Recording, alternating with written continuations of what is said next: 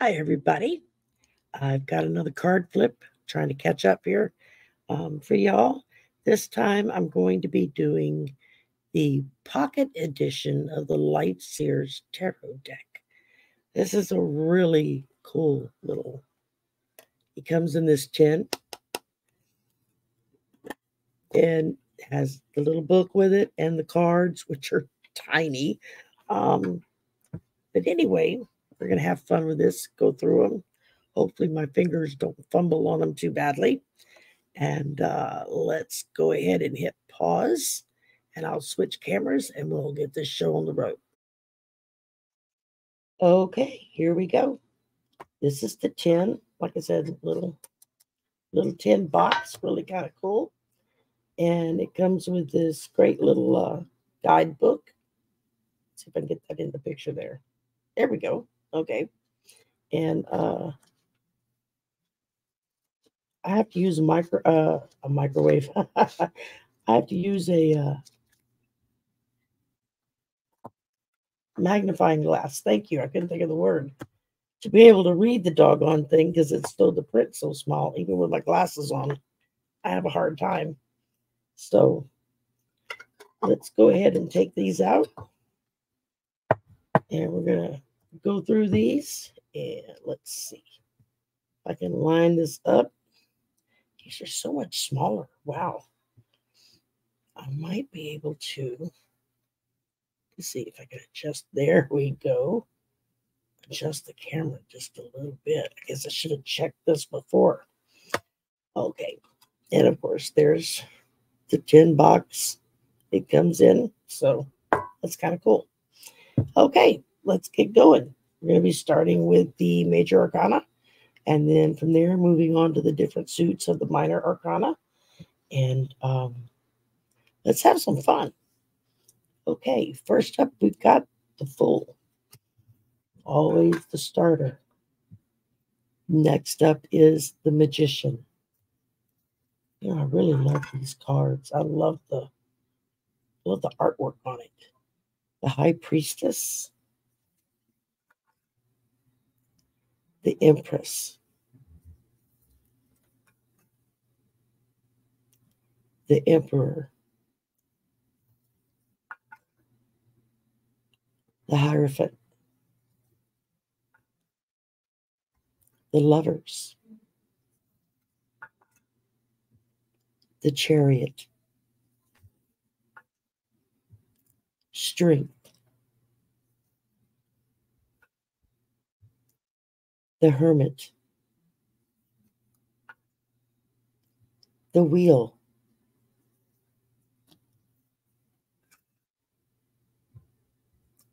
Justice.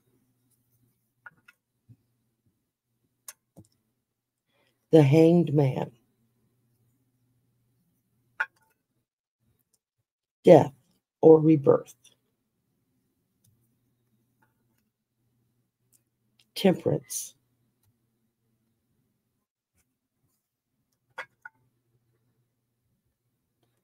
The Devil. Isn't that how the devil always looks too? The Tower. The Star. The Moon.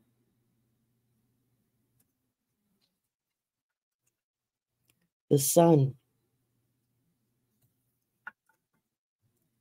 Judgment.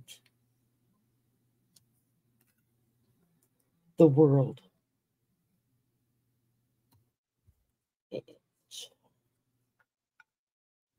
All right. Now we're moving into the Wands. Ace of Wands. Two of Wands. Three of Wands.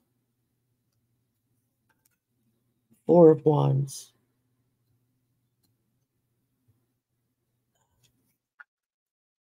Five of Wands. Six of Wands. Seven of Wands. Eight of Wands. Nine of Wands. 10 of Wands.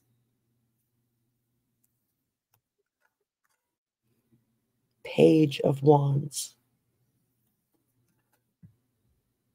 Knight of Wands. Queen of Wands. King of Wands. Next up, we're moving to Cups. Ace of Cups. Two of Cups.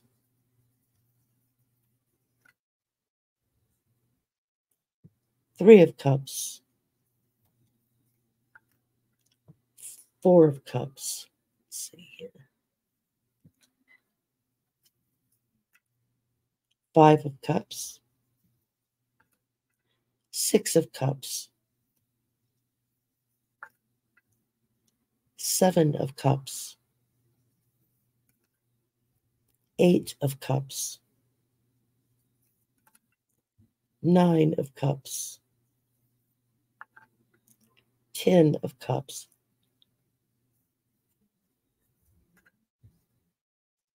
Page of Cups. Knight of Cups.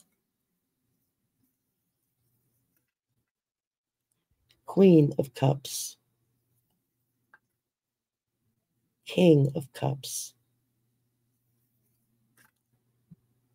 Now we're going to the swords. Ace of Swords.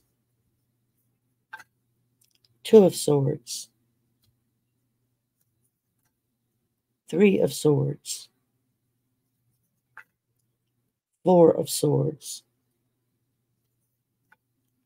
Five of Swords.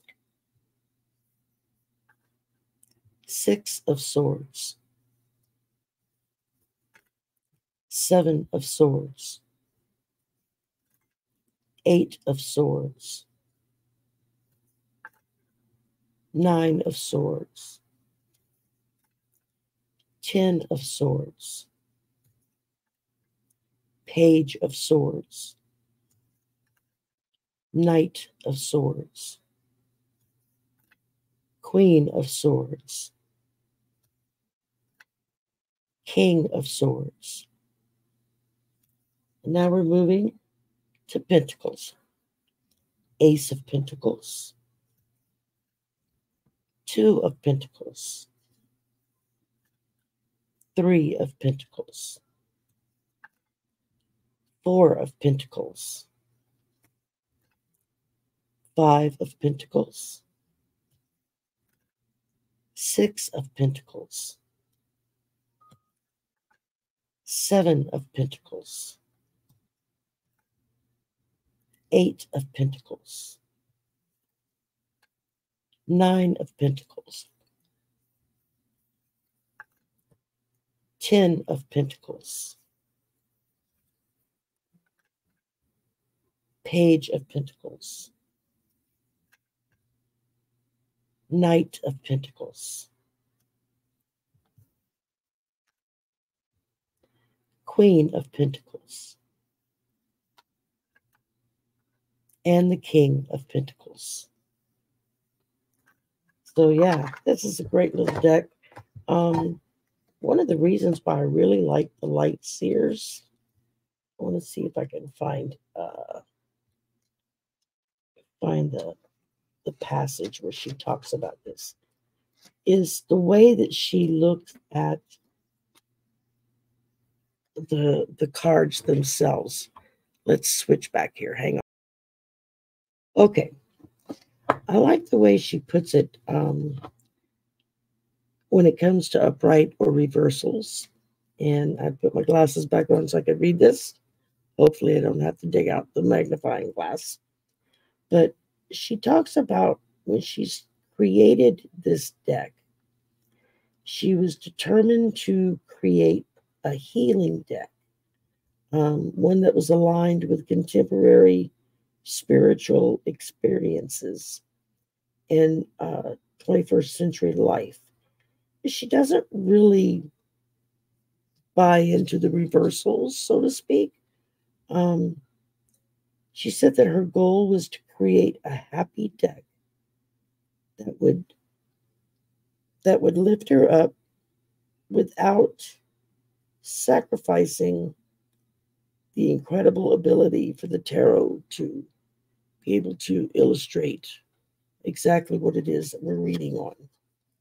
And she doesn't have like upright and reversal.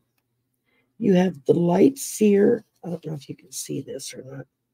See, you'll get like the light seer and the shadow seer for the different cards. And basically, it's just a way of just the way that she looks at the cards as we all have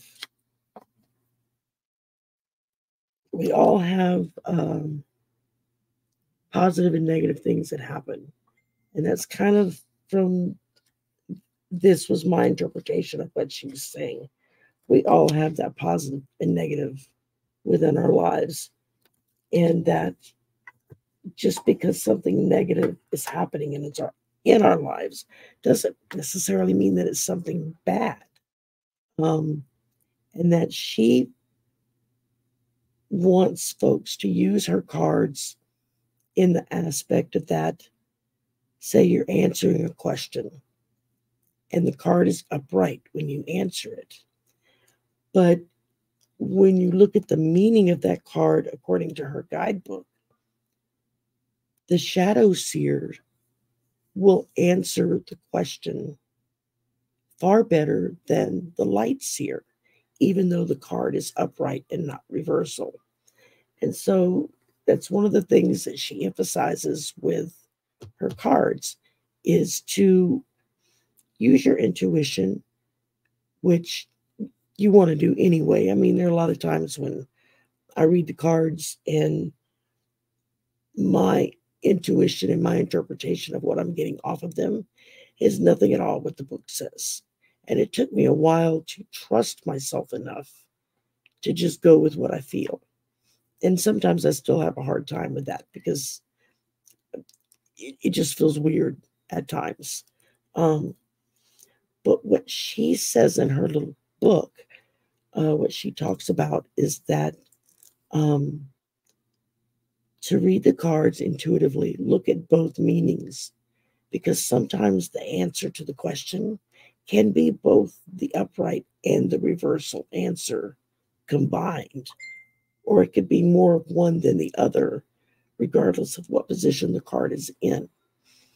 And so I kind of like the way she looks at that because that's kind of how I looked at it and didn't realize it. I didn't quite know how to verbalize that. So anyway, if you get whether if it's the regular light Seer deck or if you get this cool little pocket edition, I got this from Hay House. They sent it out. Um, they're doing a bunch of their other cards in these little pocket editions with the tins. So that's really cool. It's nice. You can throw them in your purse and you don't have to worry about the cards getting messed up. So anyway, I hope you enjoyed that. I mean, I love my Rider Smith Waite deck, the regular Rider deck. Um, and I have a lot of other tarot decks. I'm getting ready to do flip throughs for a couple of more tarot decks that I have.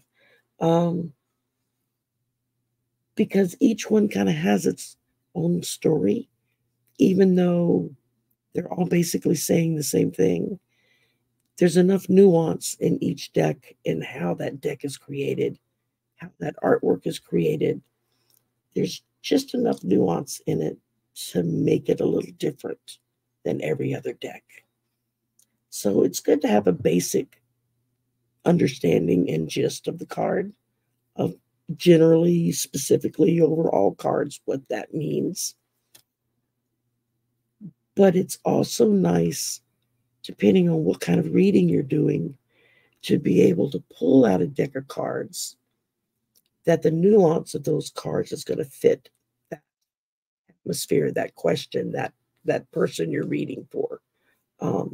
So something I've been learning to do is to take all of that into consideration when I'm doing a reading, whether if it's live on a show and it's just a quick read, or whether if it's a personal in-depth reading. Um, I like to look at the person that I'm reading for, look at the question, what are they asking for? And then kind of go with my intuition as to which tarot deck would fit best. And like I find some tarot decks work a lot better with political readings than personal readings. And so, and everybody's different. We all have our favorites. Light Seers is quickly becoming my favorite tarot deck. I really like this deck. I like the artwork in it. Um, so take your time with it. Um, like I said, kind of learn the general kind of overall meaning of each card. Um, you don't have to memorize each card, but if you have a basic understanding of what each card stands for or what that suit stands for, like cups are emotions and swords are air and that kind of thing, you get a better idea of what direction to go in. And don't be afraid to follow your intuition and go in that direction. So, y'all have a wonderful day, morning, noon, night, whatever. Um, I'm going to wrap this one up so I can start downloading it and get to work on the next deck. I'm going to try to get several of them knocked out this weekend. So, uh, y'all have a great day, and I'll talk to everyone later. Bye for now.